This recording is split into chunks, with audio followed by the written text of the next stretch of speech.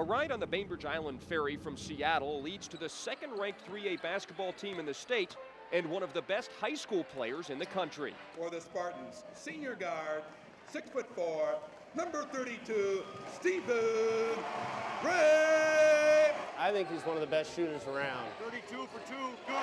Stephen Gray.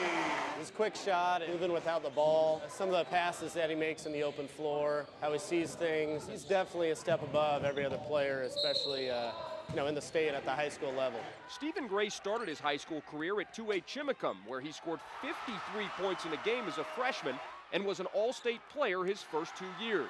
You can see it early, but as far as when he really knew is when he was about a sophomore. You knew that he was a little bit more special than others. Understands the game really well, has a very high IQ for the game. Stephen moved to Bainbridge as a junior. We knew that if I was going to be successful at the college level, both academically and athletically, that I needed a place where I could play against some of the top players in the state. And Bainbridge offered that playing in the Metro League, which is one of the top divisions in the state. And also they challenged their students academically, so it was easy decision.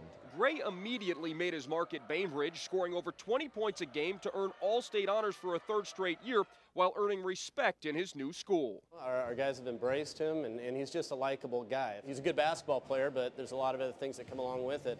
And luckily for us, he's a great student, treats everybody in an incredible way, and an unselfish player. 32 for 3.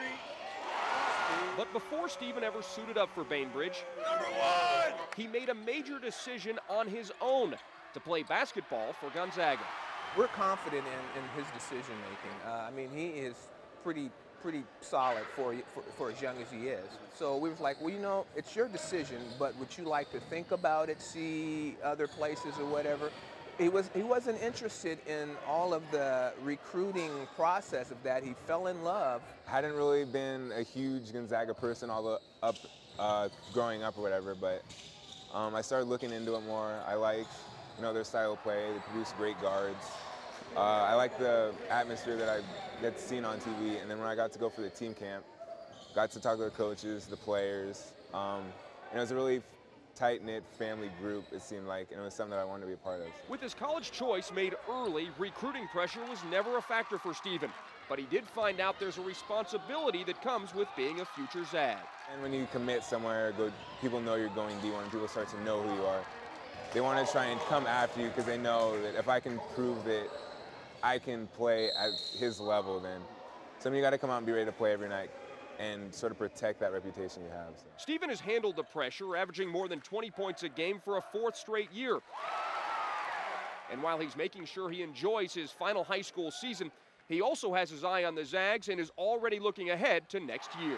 I like watching Matt Bolden a lot, seeing him as a freshman come in and play a lot of big minutes, and just seeing what he does and try and pick up on those things to maybe help myself when I get there. I'm looking forward to a lot. I mean, as soon as summer starts, that's where I'm at. So it was really exciting just to know that next year that's where I'll be, and I'll be able to play in front of that type of crowd.